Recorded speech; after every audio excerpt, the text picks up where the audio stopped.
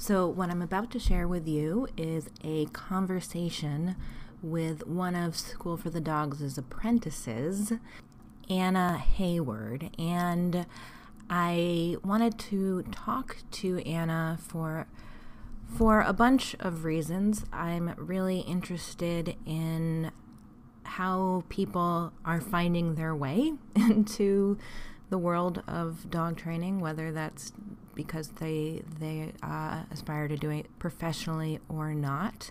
And I met Anna when she started our 6-month apprenticeship, and we've gotten to know each other this year a little bit. And Anna is a very talented writer, and recently I read an essay she wrote, a not yet published essay about her experience fostering, specifically fostering one very difficult dog. And I was just so moved by what she wrote and how she wrote about the experiencing of the experience of being a temporary home to a dog who has behavior issues that are extreme, and what that means, what it meant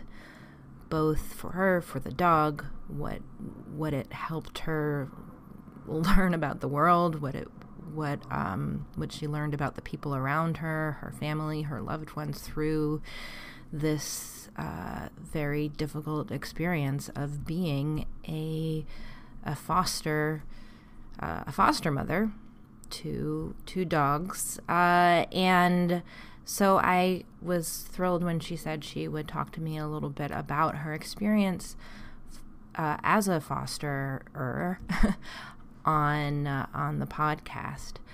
But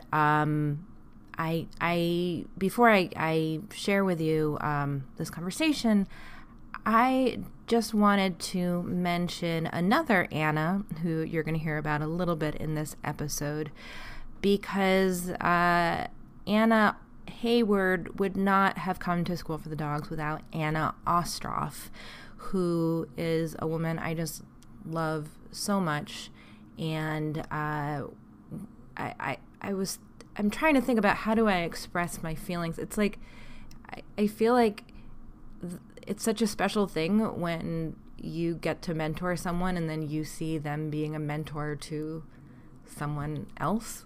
And I should specify, I'm talking about myself as a mentor, but I think more of sort of Kate and me in School for the Dogs as an entity, a mentoring entity, I guess is sort of how I think of what we're doing in a lot of ways to shape people to be better dog owners, if not dog trainers. And Anna Ostroff came to School for the Dogs about 4 years ago with a very sweet and shy young dog named Ginger, and her husband Alan. They are theater producers and had pretty recently, before coming to us, won a Tony for a Broadway play that they produced.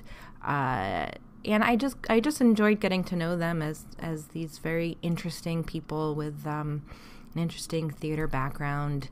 So they were clients with whom I became friendly. And then Anna reached out to me at some point and said that she had done a lot of fostering that had really made her interested in learning more about dog training, and working with her dog as well had led her to start thinking about becoming a dog trainer. And would I write a letter of recommendation for her to go to the Karen Pryor Academy, which is the program I went to when I first decided I was going to become a dog trainer. And I said, yes, absolutely, I would be thrilled to. However, maybe we can figure out some sort of education that you can pursue through us that wouldn't be exactly like Karen Pryor, but could be something like our version of it, with the added bonus of you would be able to work with your dog at our studio, you would be able to work with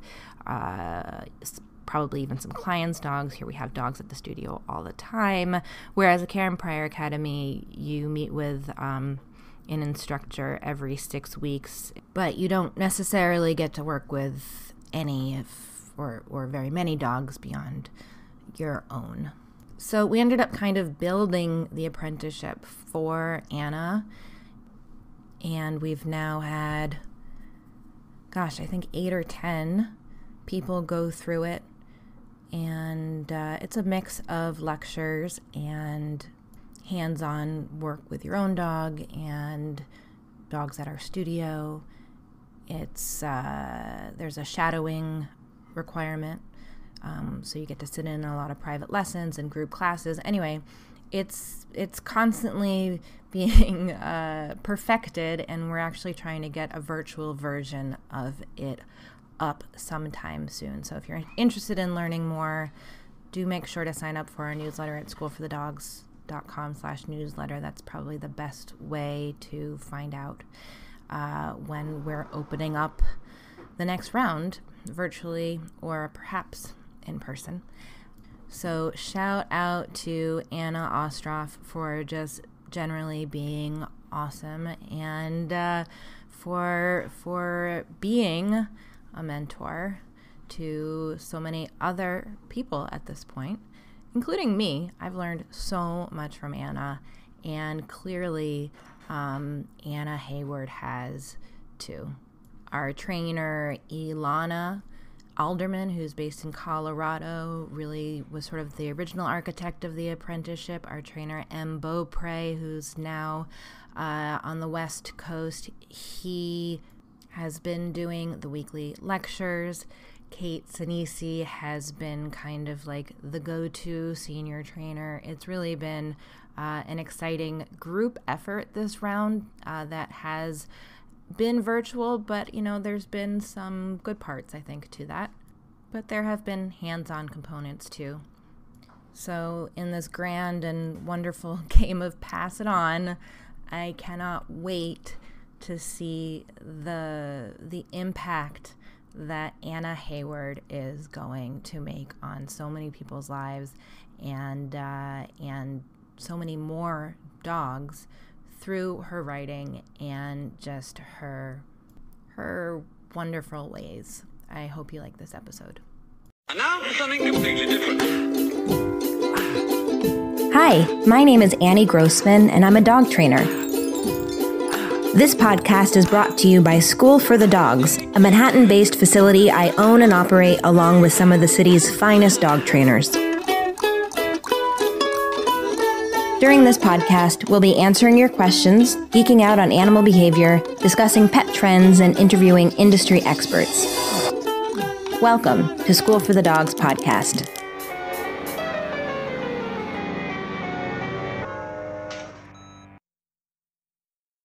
So, Anna Heyward, tell me who you are a little bit.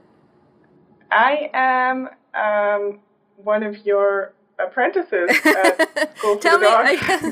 Tell me who you were before you came to apprentice at School for the Dogs. Before and also currently, I am a writer, and I also work in contemporary art, writing and consulting, and regular dog fosterer as well. So you're originally from Australia, right? Yeah, I'm from Australia. I grew up there. I lived here for a little while when I was very, very young, but I moved back here in 2014. And here is New York City. Have you been fostering dogs the whole time that you've been in New York City? Not the whole time. I lived in with roommates and illegal basement with no plumbing for a while, and so I didn't begin fostering. I always knew that having a dog in my life was kind of like part of the goal, but I didn't start fostering until 2017 when I moved into my current apartment. Tell me about your history with dogs, and obviously you came into my life when you applied to do our apprenticeship, and I know at that point you had already worked quite extensively with Anna, so I want to get to that, but I'd love to kind of hear about how you got interested in dogs to begin with. I mean, did you have dogs growing up?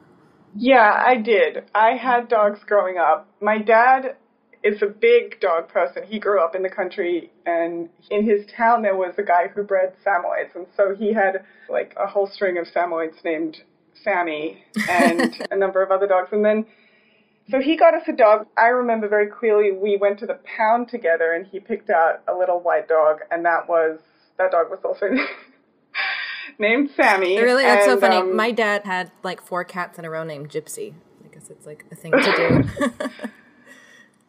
Yeah, I mean, I guess it's a convention. We also had a Jack Russell that he named Jackie, so I think it was just he wasn't so imaginative. And Sammy was she was my dog. I was obsessed with her. She died when I was 21, and she would have been 18 or so at that time. And we got her when I was 5. So she was my dog, and I thought I kind of knew how dogs worked, and myself as a person who liked dogs. And did you watch Cesar Millan on TV growing up? Did you watch did you watch Ken Ramirez? Because he had a TV show on in the early 2000s and only in Australia. No, I have no idea about that. I'll have to go back and watch it. No, I don't remember seeing any kind of dog training. I associated dog training with like circus tricks and police dogs and that kind of thing. I really didn't even know what. Sammy never got any training. The only training Sammy got was when our neighbors complained, and we had this terrible trainer who treated Sammy's what was probably separation anxiety or boredom or frustration with techniques that kind of make me shudder now. We used to throw short lengths of chain at her in a bag when she barked, and we would stand over her and growl in her face and, deprive her, take her food away if she started barking when she saw us approaching, that kind of thing. I mean, I knew I hated doing it, but I never really thought twice about the fact that was what dog training was in a domestic animal context. And it probably also didn't occur to you that there were other ways of doing it, right?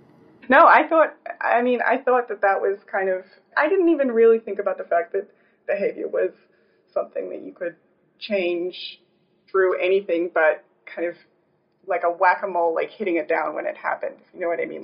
I just didn't think about the fact that things that Sammy did had a source that came from her experience of the world, and that there might be ways to change the way she reacted to things permanently. I shudder when I think of elements of Sammy's life now, but I think a lot of us have had that experience. Yeah, well, that's part of the reason why you're interested in doing what you're interested in doing, I think, isn't it? Why don't we talk about how you got in, some of your fosters? I think that would be something people would be interested in hearing, and I guess that also kind of leads into how you found School for the Dogs, would you say? Yeah, it did, yeah. So tell me about maybe your first foster and how that came about. In New York, actually, I think my first real foster was Freddie, who arrived. He was an 8 or 9-year-old Italian greyhound who had come from a home in rural Pennsylvania. His owner had been sent to prison, and he was surrendered to a rescue. And he arrived, and he was an amazing little dog. But I think it was the first or the second night that he was here in the apartment, he started displaying behavior that I'd never seen anything like it. He had separation anxiety it was so extreme.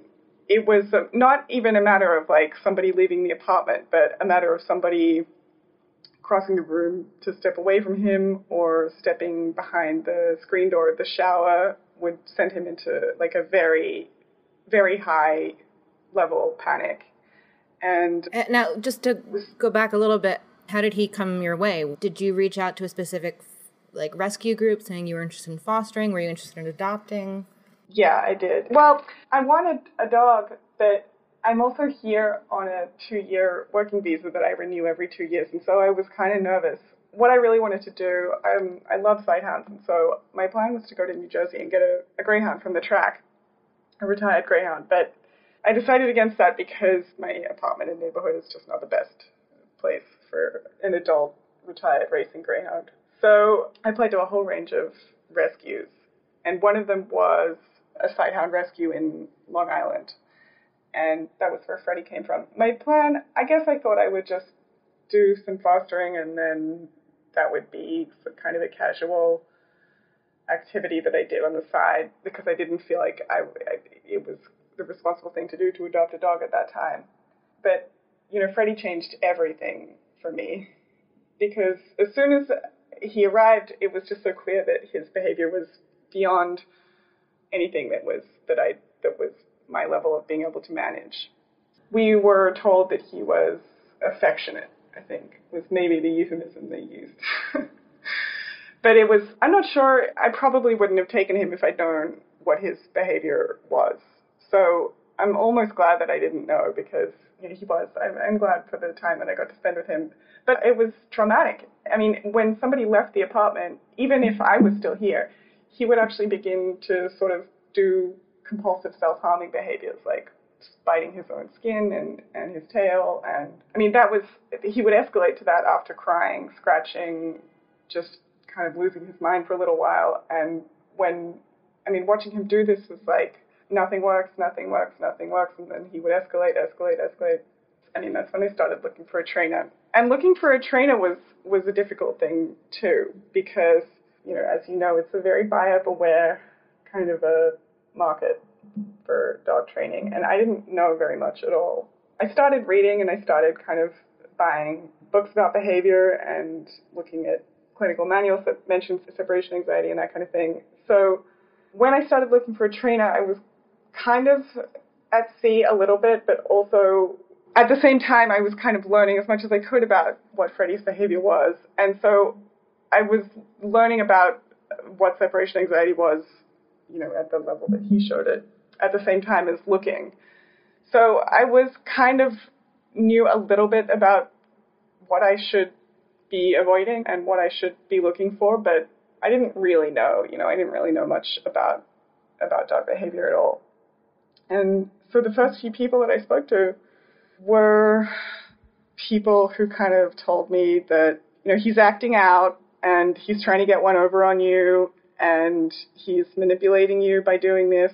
And because, as soon as we saw what he was doing, this was me and my boyfriend at the time, we didn't leave him alone at all because it was too scary, the idea of that he would go so bananas when he was left alone. So we were with him all the time and all the weeks that we were looking for a trainer. And these first people I spoke to, they were kind of like, you're weak, and he can tell that you're weak. And that's why he's doing all this stuff. And again, I didn't really know much, but just looking at Freddie and looking at what he was doing, there was no evidence that he was doing something strategically, or that he even knew what he was doing, or that his reaction was, advantageous to him at all, except that it kept us around, I guess, is the thing that it achieved. But it just didn't feel like he was scheming, But that's what you were being told. That's what I was, yes. And, I was told, like, you need to put a shock collar on him to stop the quote-unquote acting out when somebody was trying to do something that was distressing to him, such as leave the room or whatever. So, yeah, I didn't know anything, but I was kind of skeptical of that idea. And I was also, even in the reading that I was doing, I encountered what I now know is a lot of, like, not very scientific stuff. But luckily, I found Anna Ostroff, who came over and didn't say any of that stuff about how.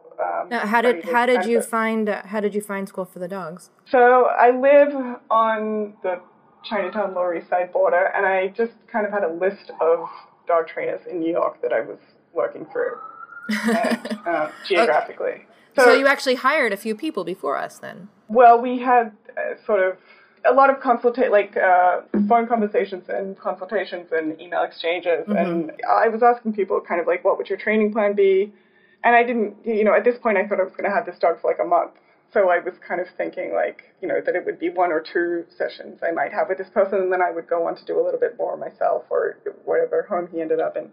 So Anna came over, and she didn't tell me that Freddie was a evil genius. And she did some kind of really simple little exercises with him, and then kind of showed me how he what it might take for Freddie to feel okay when I was leaving the room. And he just responded so well to what she did. It was kind of that was kind of my big moment in, my life with dogs, I think, was meeting Anna and watching her work with Freddie for the first time. Because I had never explicitly connected behavior or reactivity or kind of unintentional behavior or the ability to learn to emotions and to the emotions that we feel when we're kind of like going through time and choosing or not choosing what we're doing and our behaviors being expressed. I guess I maybe could have figured out that our emotional kind of experience is that important to the behavior that comes out, but I don't think I would have figured it out on my own, really. I completely understand that. And yet I can tell by the way you're saying it now it seems kind of like, I'm surprised that wasn't obvious, and yet it seems so clear.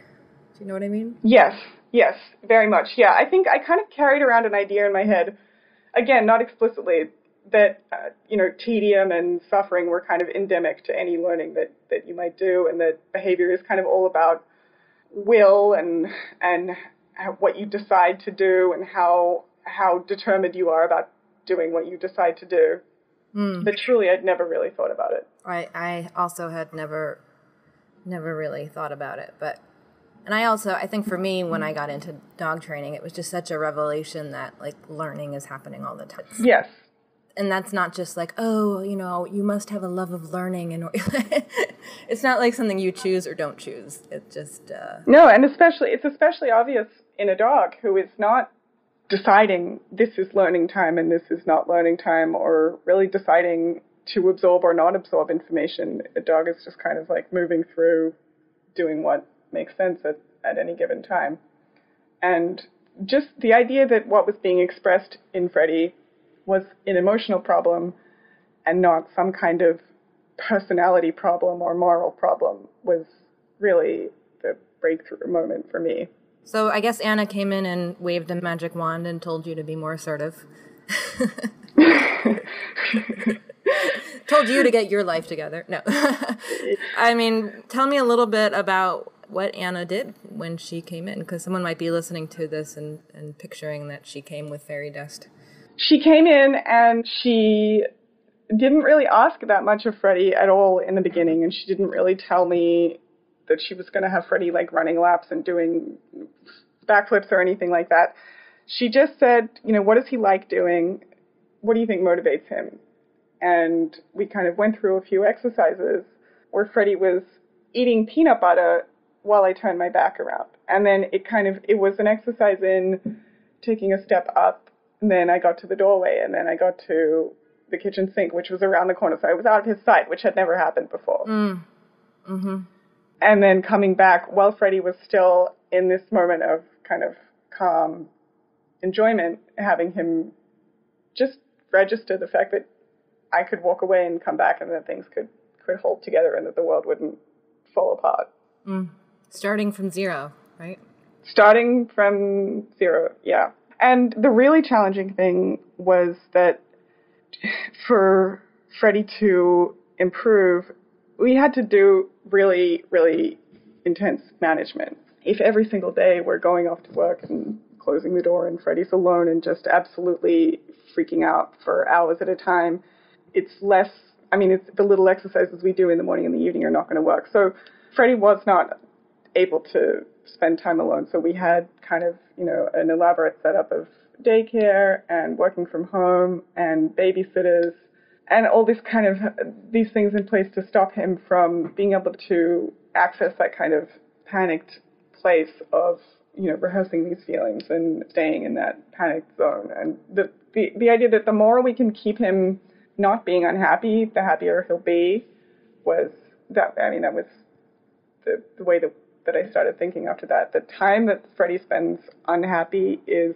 like it's a little minus sign, like score going down. Time that Freddie spends happy and relaxed, score going up, plus sign. And you want to right, like let's keep money in the bank account rather than exactly money out. Yeah. But I was so excited to find that was what I was able to do. As much as it was a lot of hard work, I knew I really didn't want to put a shock collar on him. It just intuitively, it didn't make any sense. But if I had heard that from a really credible source, and if if events had led me to really believe that that was the thing that I had to do, then I would have done it, if I thought that that was the way to help him. Mm-hmm. So, that kind of makes me sad when I hear people talking about how much they hate having to yank on the prong collar or give a little clip around the ear or whatever, because you don't. it's pain for both, for the person and the dog. But I really would have done it if I thought that was what I had to do. Yeah, it's funny with my dog. I never had to I was never in a situation where I had to use like aversive tools before I knew anything about dog training, and it's hard for me to remember though. I guess actually there was one situation where somebody wanted me to. I was staying somewhere where there was an electric fence, and they wanted me to put the electric collar on my dog and like lead him through the fence so that he would understand about the fence. And I just remember thinking like, no, I'm not going to do that. No, I'll keep him on a leash. Thank you. Yeah, but it wasn't like, I didn't have the kind of stomach, like my stomach drops now when I think about that kind of thing. Maybe because I know what it is to not consider it, or I don't know, right. Like it didn't occur to me that there was really any other way that to deal with some dogs than to do that or to put a prong collar. I guess I didn't think about there being options, and it sounds like you were hopeful that there were options, but you weren't necessarily sure what they were. Yeah, I just really didn't know anything, and my stomach definitely did drop when I thought about the idea of giving him an electric shock every time he cried out or barked or something like that. But it was also, if you saw this dog freaking out, you would also have it wasn't subtle. This wasn't like a happy dog that you think like, oh, cruel to be kind, Mm-hmm. give him a little bit of, whatever he needs. It's not gonna kill him or whatever. It really would have been like putting just like gasoline on an already hideous bushfire or something like that. So what happened to Freddie? Freddie stayed with us for a year. We put him through 3 surgeries for his cancer, and we really, I did like so much training with him, and he was really, really making progress. But then my boyfriend left and said he would only come back if Freddie was gone. And so I agreed to that, and Freddie left. But when my boyfriend and I got back together, it was just, it was kind of over, because sending Freddie away really, really upset me. Yeah, having to make that choice must have been... Having to make that choice, yeah. And then, so the deal was that we wouldn't have any more dogs, but I was so depressed that I said, yeah, I have to foster again. And that's where a whole lot of other dogs came in. And so the second time we broke up was also because there was a dog with a hideous behavior problem. The truth is, Annie, I'm really kind of ashamed of it, because it's not regarded as like a very nice thing to do, to send the dog away to another home because of behavior problems. And it seems like, mostly I'm just really embarrassed about it. It feels like a big failure. And I'm sorry it feels that way, but you have high standards for yourself. I think a lot of people have to make the choice between a person and a dog and come down just as you did. Look at all that you did for that dog. But yeah. Did he find another home in the end? He did. He lives in Maine with 2 doctors who have differing schedules, night schedule and day schedule, so he is never alone. Oh, good. And have they continued to work with him? As far as I know, yeah. I was like a bit timid about being really forward with the rescue, about knowing what, following his life without me. So I kind of tape it off, and also I miss him, so it is kind of harder to... Also, if he were not having a good time, I think that would be a very extremely not a good thing to learn about. So maybe it's best that I don't really know what's going on with him. But yes, as far as I know, his life is beautiful. New York City, and especially my neighborhood and my block, it can be a tough place for a dog to live. I'm sure Bangor, Maine, next to Stephen King's estate, is a beautiful home for him. So tell me about the next foster that you got after Freddie. After Freddie was Fanny, who came from a puppy mill raid in Mississippi. She was one of 300 Chiweenie dogs who was rescued from this this place. The owner, I think, like, they had stopped turning a profit or something and had kind of abandoned the building and called the city and said, if you go to this address, there's going to be a few dogs to pick up. And when they arrived, it was 300 dogs in this little building. Crazy.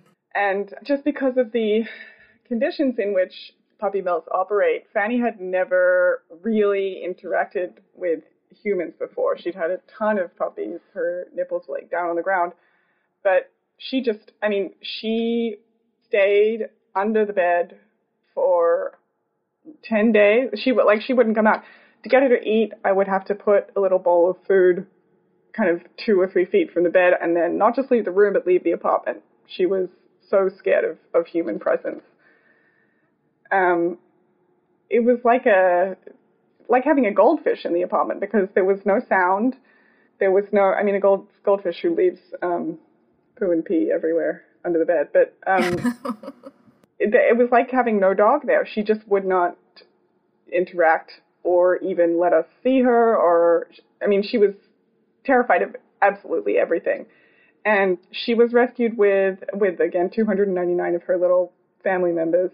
And 7 of them ended up at Animal Haven and, other rescues around the city. And I was kind of tracking her. I called a few other people who'd taken in her siblings and family members. And all of them were the exact same. And 2 of them actually in the first week got lost because they bolted when somebody tried to approach them with a piece of food. They, just escape the yard or escape the carry bag or whatever it was. So, luckily they were found. The rescue hired a pet detective. It was a whole thing, and they were trapped and they were found and they're safe now. But she now lives in Harlem with another dog who is the total opposite of her, who's very outgoing and friendly and relaxed. And last video I saw of her from her adoptive parents, she was like walking around the room like a normal dog and play bowing to her big sister and approaching the window. Wow. Which I know it sounds like nothing. It's if you saw a dog doing that in any other context, you would not think twice. But for Fanny, it was I nearly burst into tears. She was doing so well. She got great parents. They're really good people. How long did she stay with you? She was with me for not quite a month. And 3 and a bit weeks. Were there things that you learned with Freddie that you think helped you be a better foster parent? Yeah. No, they were so different. With Fanny, it was really like just do the least amount that you can, and like don't even look at her trying. I guess keeping the noise down, not having people coming into the apartment, that kind of stuff helped her. But I couldn't have done any training with her because she didn't want to interact with me. Just leaving little bits of food and letting her just adjust at her own pace was truly the only thing that you could do. I did laugh a couple of times thinking to myself, like, oh, what if I called a trainer and this dog won't come near me, what do I do? And just like the answer is put a shock collar on the dog. She'll come near you. No, I didn't hire a trainer to help with Fanny because, from what I knew, and I'm pretty sure I was right, there was just really nothing to do but wait. She was shut down. Yeah, just wait for Fanny to adjust to the fact that she's now alone in a weird place other than in a little cage with 10 family members and getting pregnant 100 times a year. Oh, God. But no, she's a super happy story. She was a really, fostering it can be really hard work because you're doing kind of all of the bad parts of having a dog, and there's lots of work involved, and you don't really have a rapport with the dog, and you will never know what you're going to get. But it's super rewarding, and also you learn so much about behavior because, among dogs in rescue, there's a much higher incidence of behavioral problems for, both chicken and egg reasons, and just because of the diversity of what comes through the holes of the rescue. And who came after Fanny? After Fanny, there were 2 there were supposed to be 3, but then there were 2 8-week-old Border Collie Labrador mixes who someone in the city, some really heroic foster, had whelped. The mom came in pregnant. And so the puppies at 8 weeks are sent out to 2 different foster homes to relieve the foster who took care of the litter. And they were, I mean, they could not have been more different from sweet, unobtrusive Fanny. They were so much work. That was kind of another, among all the dogs that I've fostered, I think the puppies they're in many ways, they're super easy because you know what you're supposed to do, and they're puppies, and even though it's work, it's pretty straightforward, and they're doing their funny stuff, and they're super cute, and nobody's going to get bitten, and there's no kind of like angst involved. But it's not my favorite kind of fostering experience either. I think I've discovered the dogs with behavioral problems or, unusual behavior are the ones that I really enjoy sharing my home with. Not for masochistic reasons, but because it is really the most rewarding experience. Like puppies, they get adopted because everybody wants a puppy, and you can do heaps for them because obviously, especially during that early time in their life, you can really set them up for success later. But it's not the kind of work that is as interesting to me, I think, as adult reactivity, really. So I don't think I did take other puppies after that, but not enthusiastically. And I don't think I'll do it again. It's really been like a job for you, a second job, it sounds like. Yeah, I guess it's like a part-time job. I mean, it's more like a hobby, something, a hobby and a leisure activity and a kind of work and pursuit.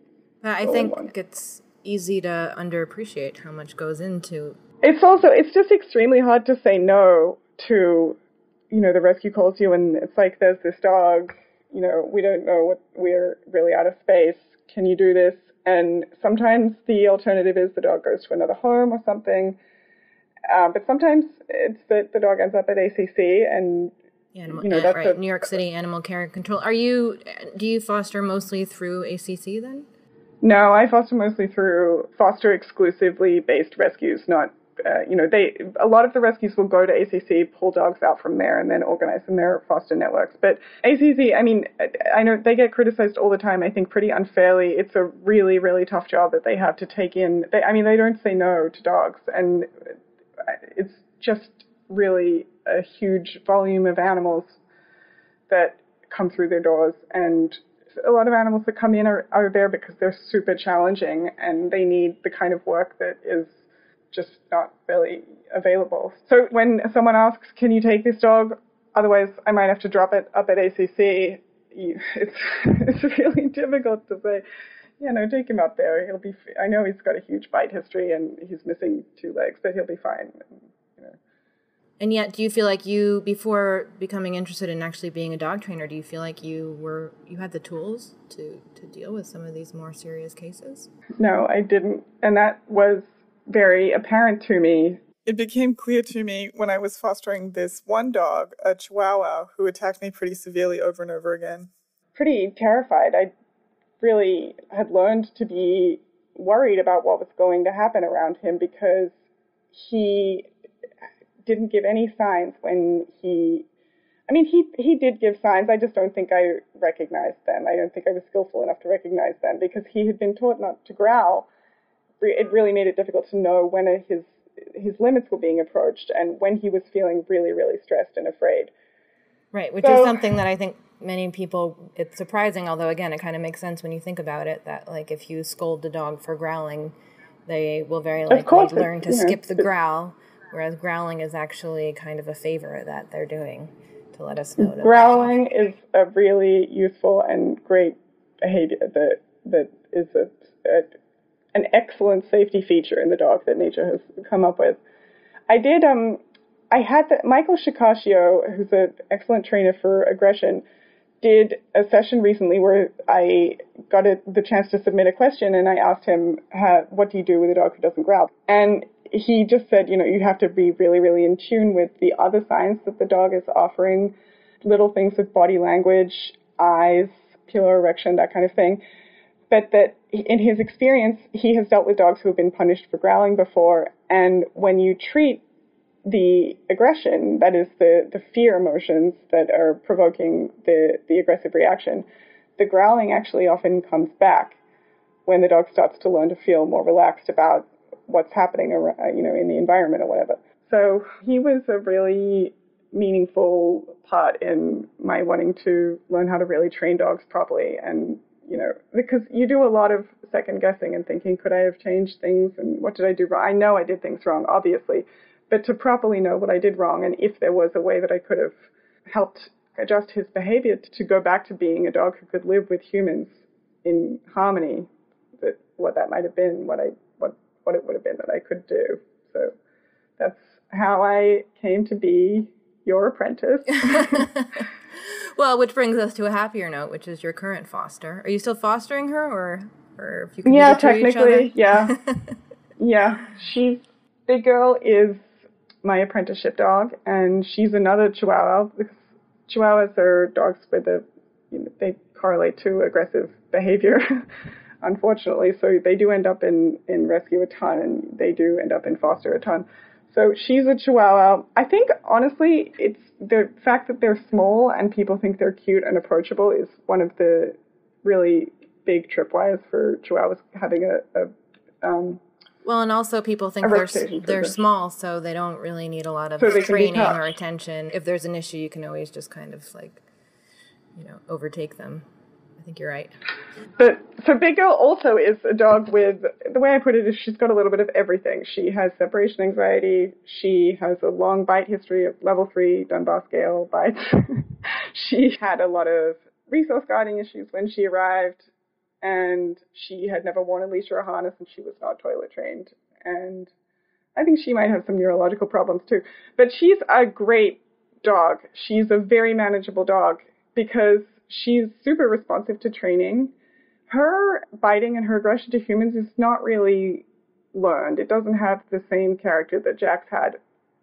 She just really doesn't like unwanted handling or being surprised by touching or by humans, which is a very understandable thing. And so her aggression is 100% predictable, and there's no reason that she ever needs to bite anybody ever again, because she's well muzzle trained, and we have protocols at the vet to make sure that everything is safe. And, I'll never have her around children, but that's about it. She's a dog who is, obviously, in conventional terms, she's not a good dog or a valuable dog, but I think she's been an amazing dog for my apprenticeship because I've been able to work on behavior problems on a pretty small scale. Like, her separation anxiety comes and goes in kind of waves. It gets better if we're working on it a lot, and it gets worse if we're not working on it a lot, but it's manageable, and it's nothing.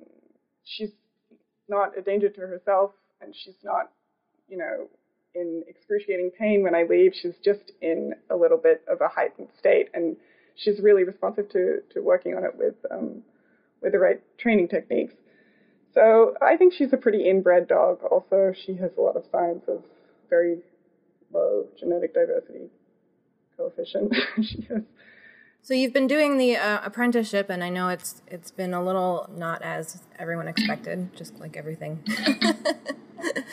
in the world right now. But if someone's listening and wanted an inside view of what our apprenticeship is, I would love if you could share a little bit about your experience. As I think we've had maybe 8 or 10 apprentices come through our program right now, Anna being part of the first group. And it's evolved and changed, but it's thrilling to me to see people learn to become trainers and to see people get excited about training. And I would love to hear a bit about what the experience has been like for you. The good, the bad, the high, the low. It's been great. It's been a really, like you said, COVID happened right at the beginning, and so it's been a really unusual experience of doing it from my home with just Big Girl, me and her together all day long. But right before everything shut down, I did get to do some hands-on work with clients' dogs, and that was a really kind of a significant moment for me when I went with Anna actually on a house call to one of her long-term clients. And this was a dog who had really been kind of everything had been done 100% as it should be. This dog had been brought to puppy kindergarten from I think 9 or 10 weeks and had been really well trained from then on, and was just a perfectly even-tempered dog. And when I got to work with her on just some basic stuff, I think we were working on the go to mat and relaxation protocol. That was like, I didn't even realize that it could be like that, because I realized working with that dog that I may never actually have really interacted with a non-reactive dog before. There was no kind of hurdle to get over before I could interact with her, and she wasn't worried about what was going to happen in the moment, and it was a quote-unquote normal dog, but it was definitely a really new and unusual experience for me, and it was exciting to kind of feel what that was like, to just be able to do a kind of like, cue, treat, let's go here, let's go there, and just have that be the rhythm that you're working in without anything else going on. So you had to become a dog training apprentice in order to meet a normal dog. To really like work with a normal dog, I think so. But yeah, the apprenticeship has been fantastic because there's that kind of practical side of actually like people saying, here's my dog, here's the problem, let's work on it. And as I've been shadowing senior trainers. And there's also the part which is really my strength and my favorite, which is the theory element of it, which I love. I'm a very kind of homework-oriented person, and learning and reading about the principles and the mechanics of dog behavior through the theory and the science has been really a pretty significant experience for me in my thinking, in my writing, and my life. I mean, I love being in front of the dog and working with the dog, but I don't yet feel like that's something that I'm extremely good at. I feel like it'll be a while before I'm really adept at kind of deciding what the dog needs in the moment and having instinct about what to do. So I hope that that's, something that I develop in this throughout the end of the apprenticeship and beyond. I think it's going to be a continually developing thing. Although I think one thing that you're getting out of this apprenticeship that I feel like I never got as any kind of apprentice, which I never really got to be an apprentice, but was like, when I started working with clients, I'd like never seen I'd hardly ever, no, I would say I'd never seen any other dog trainer working with clients. I guess we had dog trainers when I was a kid, but I mean, nobody who like I wanted to emulate. Mm-hmm. It felt like walking onto stage without a script or something. Yeah, if I hadn't had that experience of watching Anna work with Freddie, I might not have fully understood power or the transformative potential of all of the theory that I love reading and that I feel super comfortable reading. I wouldn't have really known what it can actually look like. As much as like you can know the ideas behind it, it is a different thing to be able to really be able to apply them, I think. At least for me. Has there been anything surprising to you as you've learned more about dog training through the apprenticeship? Oh, yeah. I mean, there's been a lot of kind of tiny revelations, I guess. The big surprise was that moment when I got to work with Violet, was the name of the dog. She was a something doodle, like all the clients' dogs are. And it was just like this kind of calm, smooth experience that went exactly as you do read about it going when you read about the theory of operant conditioning and how the dog's supposed to respond to reinforcers and that kind of thing. There was no unpredictability about it. She was just kind of happy to be reinforced, and she would work for her reinforcers. She didn't headbutt me when I didn't deliver the treat immediately. She didn't run away from me when I moved quickly. It was a beautiful thing to experience. But let me try to think if there was anything else.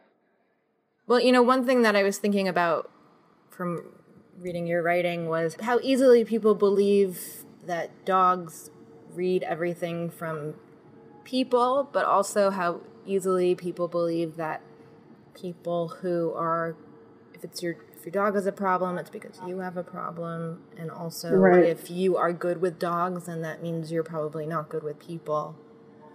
Yeah.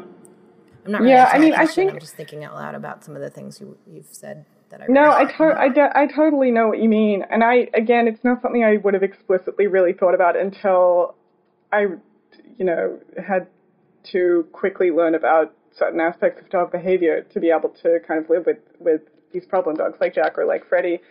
In a way, I kind of think it's like a sign of how much we really love our dogs and how amazing we think they are, that we're able to chalk their behavior up to some kind of, moral clairvoyance in what they respond to.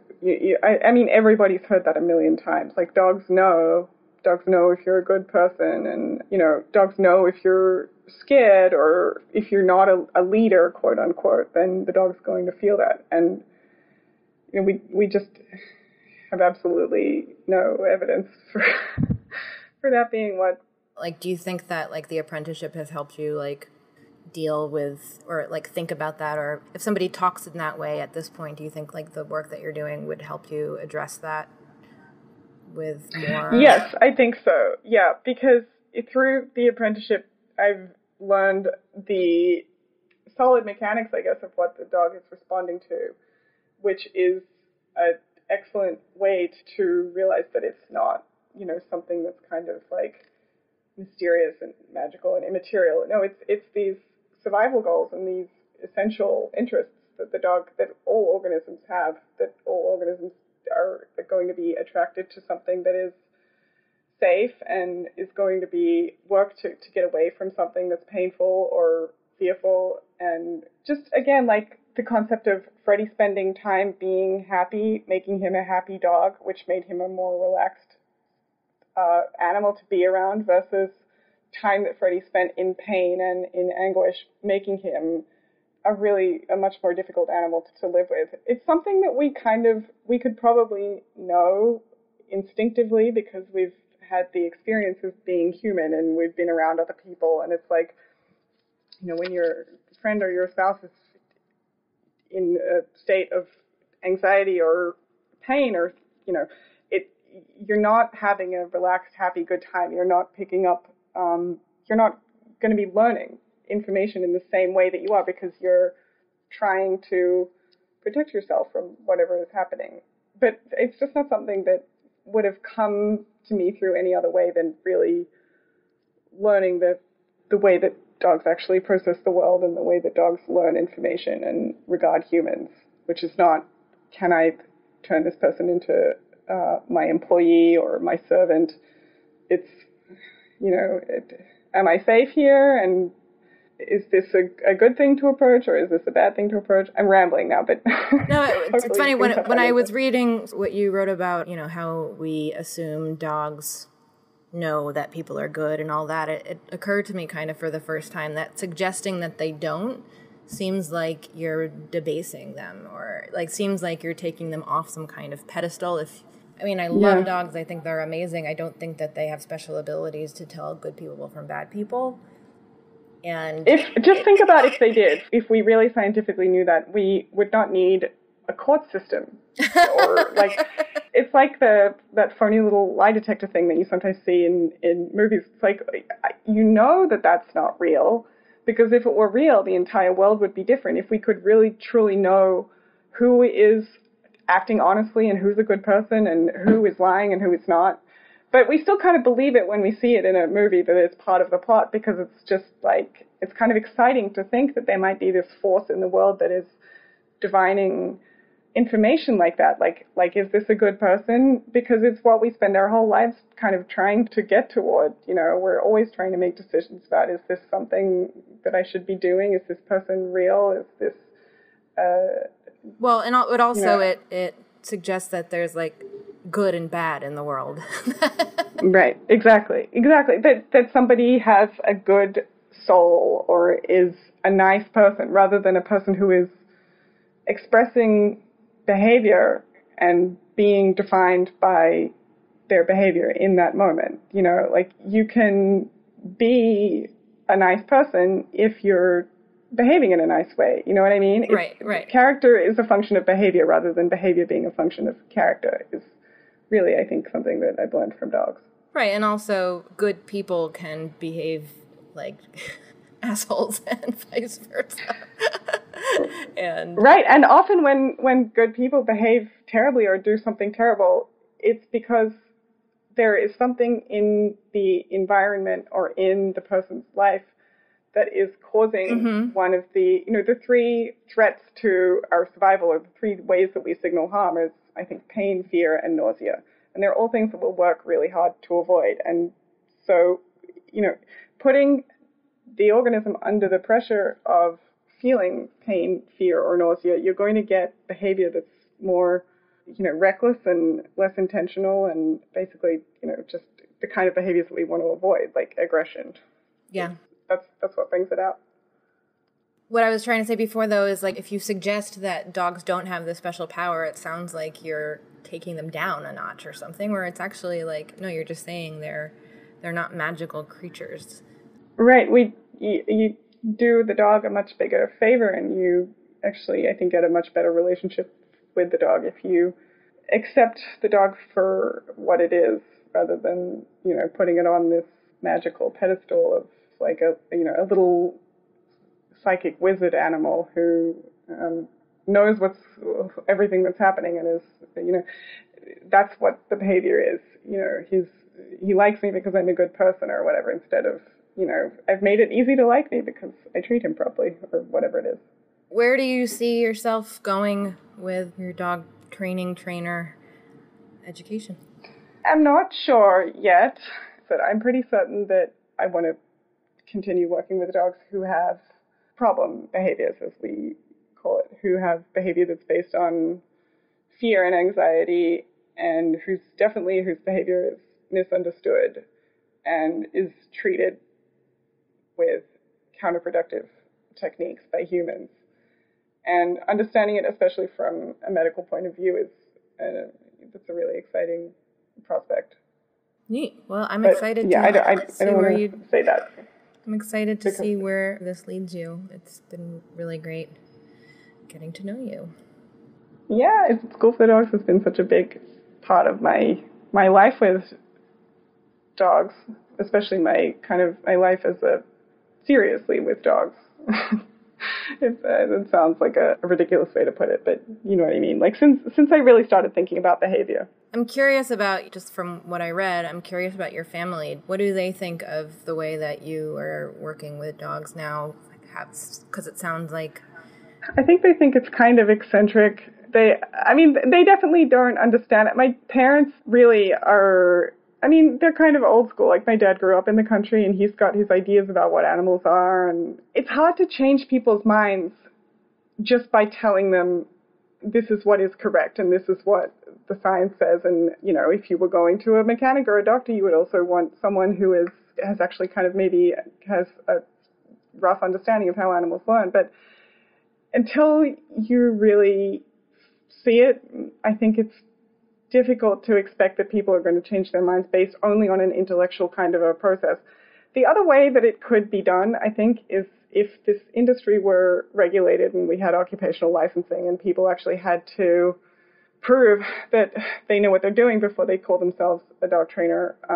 It's not, because really at the moment it's enough to just kind of have great marketing and say that you know what you're doing, and then you're off and away. And I think that is the thing that I think probably resulted in a lot of the unfortunate treatment that some of the animals that I've fostered experienced. But yeah, talking to my parents, I've had to realize that you can't just expect people to believe you. You have to put in a little bit of work to show them why it's worth treating the animal in a way that is humane and scientific. Anna, it's been really great talking to you. Thank you for taking the time, and thanks for sharing that essay. I really was. It's really beautiful. I woke up in the night thinking about it and feeling sad. And well, I'm glad I sent it to you because I was super nervous, and as you pointed out, it does have a few weak links, but but it doesn't take away from the fact that it's beautifully written. I think there's just a little bit more. I think you shouldn't hold back. I think you should write a book. No, you're right. No, you're absolutely right, and I was glad to hear that from you because it's not like it's a saturated market or anything. No, it's not. And think of the good that can come out of people understanding, because it's, listing facts doesn't change people's minds necessarily. I mean, very rarely. But if you can show people the animal's experience, people love dogs and they hate to think of their suffering. And if they knew, I think, what it meant to train with compulsion and the damage that it can do, I think people are, hopefully, if a lot of people read that, it will save a lot of dogs from getting smacked and shocked and pronged. And